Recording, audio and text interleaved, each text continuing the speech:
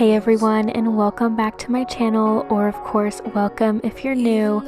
My name is Bella and I just love to make all these cleaning and decorating and organizing videos, but today I think I'm going to do something a little bit different. As many of you know, I have chronic sciatica and that can affect mobility all the time, and I know that I'm not alone in it. I know that so many people all around the world struggle with chronic pain issues, and I always make an effort to keep it super real on this channel. I usually tell you when I'm experiencing pain so that you know that not everything is all sunshine and rainbows over here, because that's just not how life is. But just to make sure that we're all on the same page, I'm gonna kind of explain sciatica to the best of my ability to you, as if you don't know what it is. I know a lot of people have it and they might already know what it is, but for those of you who don't, it's a nerve condition where, from what I understand, it is sometimes a result of a slipped disc at some point, and it pinches on your nerve and it can cause a lot of pain. For me, it causes really sharp pain, but then in my calf it's really dull pain, and it's super confusing to explain to somebody that hasn't felt it. It's a feeling unlike anything else, honestly. It feels almost like it starts behind my right hip and then it's mainly in my knee. It usually stays in my hip and my knee, and from what I understand, it can occur on either side of your body, but it usually only occurs on one side. For me, it's always my right side. It's always been my right side, and that's just what I'm used to. I've never felt it on my left side, so I don't know if it's the same. I assume it's the same amount of pain. And usually it's caught right away, but mine wasn't, and I'll kind of get into that right now. It's kind of a unique circumstance. I have had this ever since I was a young child. Honestly, I don't remember a time where I didn't have it, but growing up, as a lot of you know, I was adopted and no one else in my adoptive family has this. So when I came to my mom or my dad and I was like, oh, my back really hurts or my knee really hurts, it was always with the best of intentions, chalked up to growing pains, or maybe I was playing too hard at recess or something super innocent like that, by no fault of my parents, by the way, because they seriously just had no clue. Like, neither of my parents have sciatica. I'm the only one in my immediate family, as I said, so obviously it's nobody's fault, but it is what happened. So as a result of that, of everybody telling me it was normal, like it was just growing pains or whatever, I thought that everybody felt this. I thought that it was completely normal for your back and your knee and your calf to just always hurt and for it to never stop hurting. So I just never pushed the matter. I always, when I was feeling it, which was always, I was like, oh, it's normal, I guess it just happens, like whatever kind of type of thing. And I know that I shouldn't now, but as a little kid you don't really know to keep pushing and maybe tell a doctor or whatever, because you just don't know. It's not something you think about. And I'm gonna be really honest, I thought that I was just a wuss, like everybody else can handle this and I'm the only one that is complaining about it. Like, I'm the only one that doesn't want to go running at recess or playing with my friends and everybody else can, and I just must be super weak. It wasn't even until middle school that I realized that maybe I just wasn't super weak and something was really wrong. I was actually standing in class before the bell rang and I was rubbing my back because it hurt, and one of my teachers asked me what was wrong, and I said, oh, my back always just hurts, like just matter of fact, oh, my back always just hurts. And they actually expressed concern about that. They're like, well, you know, you're in middle school, your back shouldn't always hurt, you know, have you told your parents? Oh yeah, I've told my parents, it's just my back always hurts. It was just like that. Like, I was like, oh, it just happens, you know. And even though I had that one experience, it still wasn't completely enough to erase the whole, like, oh, everybody just feels this type of mentality that I had had for as long as I can remember. So I have vivid memories of being in so much pain and still having to run miles in PE, and then my teachers wondering why I wasn't keeping up with everybody else, when it was honestly just I had to stop and walk sometimes because I couldn't keep running with my back or my knee. I just couldn't do it. I was in so much pain, and I was really embarrassed because I'm like, well, everybody else can do this, even though I assumed they had the same amount of pain.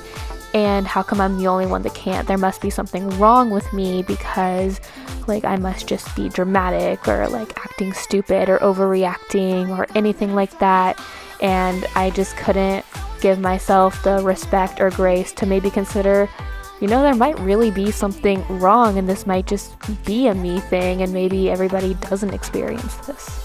And then after long enough of just pushing it aside, I pushed through it every time I was in pain at any job I ever had before I became a stay-at-home mom.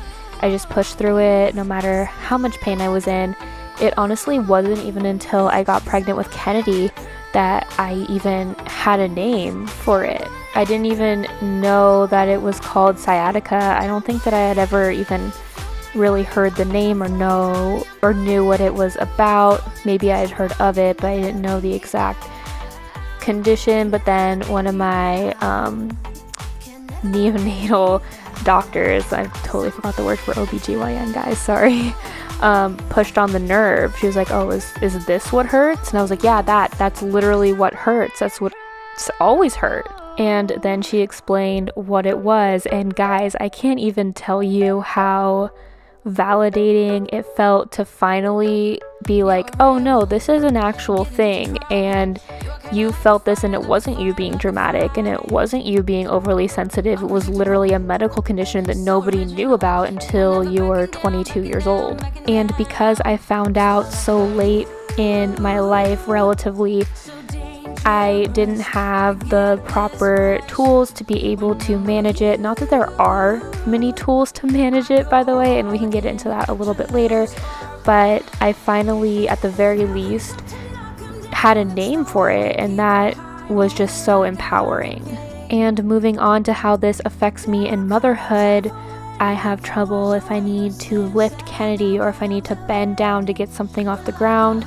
Now that Kennedy can stand up, it actually makes things a lot easier, but cleaning sometimes is really hard. I've shared how when I'm doing the dishes, when I have to lean on my right side to put dishes away, it causes sometimes a lot of pain, and I can usually handle it if it's not flaring up, which it can flare up for any reason, no matter what, but when it's not actively flaring up, it's better. I can still feel it, but I can handle it, I can manage it, I can clean perfectly fine, but it's those times where I am clocked out in bed for a week that things really build up and get really overwhelming around here. And in addition to that, and I'm obviously not blaming Kennedy for any of this, but sometimes when we're moms, we don't have a lot of time, so there's no time to maybe stretch and try to prevent it, because that's the only real treatment there is like preventative stretching and self-care in general. But if I need to pick up something and Matt's not home, sometimes I still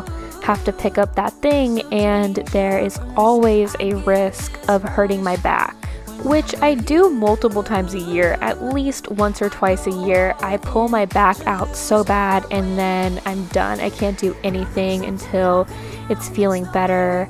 I actually have an example. It was in our last house, but nonetheless, this was one of the bad ones that I can remember recently. Matt wasn't home and I had to move a bulk bag of Lauren's cat food because we order in bulk, and I had to go to lift up the Amazon box, and it just instant pain. I knew that I messed it up. I couldn't stand up straight. I just had to sit down. I think I actually called Matt and had him come home that day. It was just all bad. It was bad news.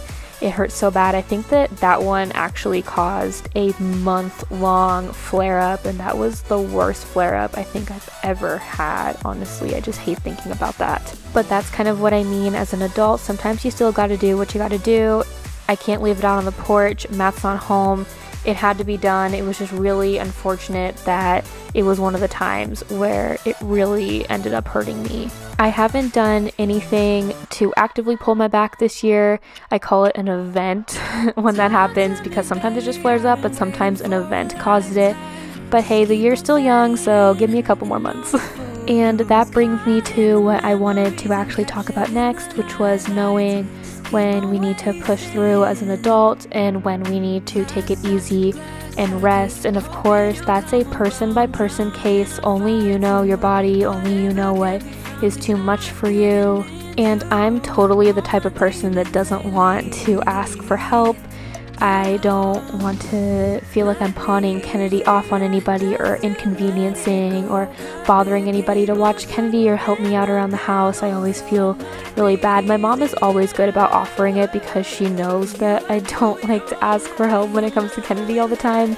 And I think a really good thing to think about, which I need to listen to myself on this because sometimes I go right against this, but always test the weight. If you're not sure about something, make sure that you pick it up and kind of test it, because sciatica is something that can just happen to you.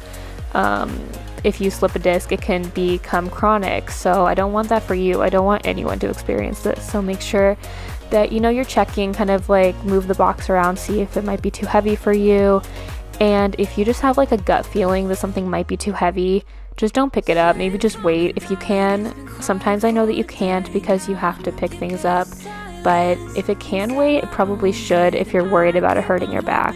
It's so easy for you to mess up your back, and then sometimes it's never the same, and it's really nothing to mess around with. It just kind of unfortunately happened to me. Of course, I'm never going to know exactly how it happened because I don't remember a time where this wasn't a thing, but this is kind of a PSA. Just make sure that you're protecting yourself, because I care about each and every one of you, and I don't want you to go through lifelong back pain, because it's honestly not fun at all. And again, just a total PSA, I don't want you to feel bad for me, because this is just something that has always been a thing for me, and I don't think that anybody should feel bad, because I've come to terms with it and I'm okay. I know how I can cope with it as best as I can, and then when I can't and I need to just rest, I will of course let you guys know, and I'm gonna try to get better about asking for help when that happens and not just causing more damage, because I've done that too. And I'm gonna be super upfront. If I can't film a video because I just can't, then I apologize in advance, but sometimes I need to do that so that I don't injure myself further, and I really don't want that, because this is honestly sucky enough. And this part I saved towards the end because I know that some people get really sad about mental health and stuff like that, but in terms of mental health, this condition has affected me. I kind of mentioned it a little bit earlier, always feeling less than or lazy or just weak, or like there was something like wrong with my motivation or something, not just wrong physically.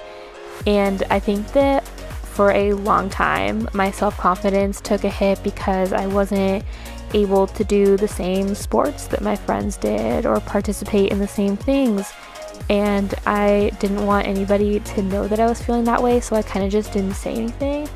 But at the end of the day, like, you can't just brush past those feelings. So I think that that did cause some anxiety throughout my life, because before I gave it up and just accepted it as part of my reality that everybody feels the same pain, I was telling my teachers all the time that I wanted to go to the nurse because my back hurt so bad when I was like 7, and there was no way that they did not think that I was faking that. And I could totally get that vibe from my teachers too, and everyone just thinking that I was being dramatic or whatever, when honestly, if you think about it, sciatica for a 7-year-old, that's pretty brutal. Like, I wouldn't wish that on anybody. As an adult, I wouldn't wish that on anybody, but as a child, even less so. And I had no idea what it was. That's so messed up, because I just wish that one of my teachers had maybe taken me a little bit seriously throughout my life. That would have helped my self-confidence a lot. And honestly, I'm really glad for that one teacher that recognized it as maybe an issue when I was just trying to brush past it. And I'm always going to remember that teacher for that. That was really special, and it was a moment where somebody really cared and believed about my back pain. And that's something that I'm going to say too. If you're a teacher out there, please just believe your kids, because sometimes something like this could be going on, you just have no idea. And again, that sentiment is more directed at people who might have a better idea of this, being around people like teachers and stuff, because again, I don't blame my parents at all. They had no idea. I don't expect them to have any idea about sciatica when they have never experienced it or knew anybody that had, because my mom has even said recently that she feels bad because she just didn't know the seriousness of it. And connection is so important, so I would encourage you, if you feel so inclined and you feel like it, if you would head down to the comments and you can vent all you want, because I know that I've been going on about me for a little while, but I want to be here to support and encourage you as well, and I know that our community will just rally behind you and offer you words of encouragement or words of sympathy. And that goes for anything that you're experiencing, whether it's medical or falling under the same kind of bracket of mental health, just whatever you're feeling. If you want to vent about it, I would encourage you to do that. And if nobody has told you lately, I see you. I totally know that you're doing your best out there. It's been a hard couple years for everybody as well. Even if you didn't have anything prior to it, it's been hard for everybody. And that's why I want to be here for you. So I will be monitoring those comments very closely and chatting with you down there. But until then, see you later. I love you, beauties.